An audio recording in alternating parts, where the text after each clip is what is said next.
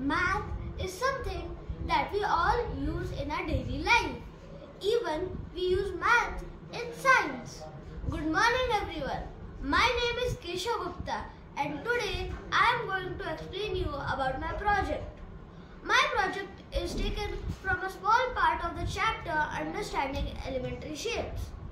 As you can see, on my right hand side there are 2D shapes and on the left hand side there are 3D shapes. As you can see, the middle part has the shapes. These are the 2D shapes. So let's check the information one by one. Triangle. Triangle has 3 edges and 3 vertices. Circle. Circle has 0 vertices, 0 edges. Rectangle. It has 4 edges, 4 vertices. Now let's shift to 3D shapes. Cone. Cone has 2 faces, 2 edges and 1 vertices.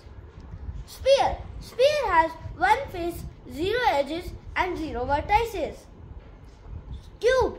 Cuboid. Cuboid has 6 faces, 12 edges and 8 vertices. Thank you.